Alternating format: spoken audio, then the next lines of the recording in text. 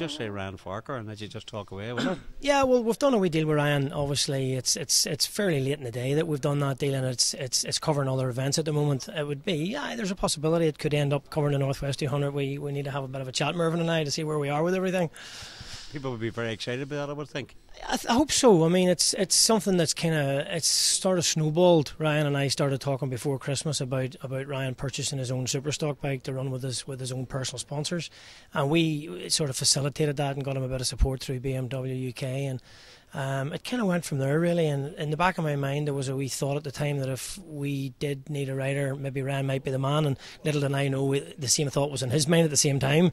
There's still an outside chance that I'll be riding a Tyco Superbike, replacing the world famous Gay Martin. So that deal hasn't been done, but you know, with a bit of luck, you know, it has been done, set in place for the Isle of Man TT, but with a bit of luck I'll be able to sort that out for the Northwest 200, and it'll be valuable track time. And I know with the condition or the level of fitness I have at the minute, you know, I should be in a position to be competitive in that bike if that works out.